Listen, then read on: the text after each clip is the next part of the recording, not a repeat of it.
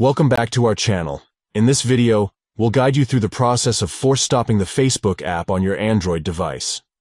If you're experiencing issues with Facebook, or if it's not responding properly, this full guide will walk you through the steps to force stop the app.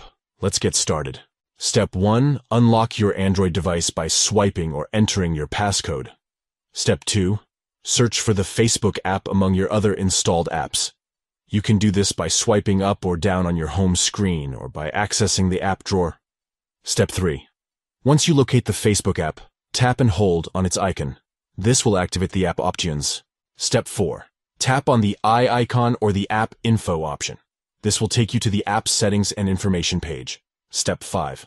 On the app info page, scroll down and look for the force stop option.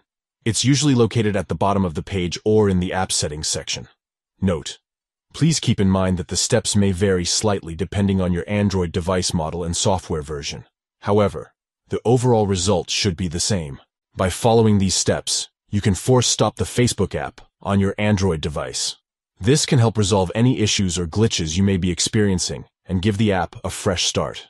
If you found this tutorial helpful, please consider giving this video a thumbs up and subscribing to our channel for more informative content.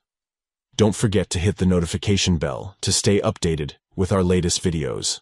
If you have any questions or need further assistance, feel free to leave a comment below. We're here to help. Thank you for watching, and we'll catch you in the next video.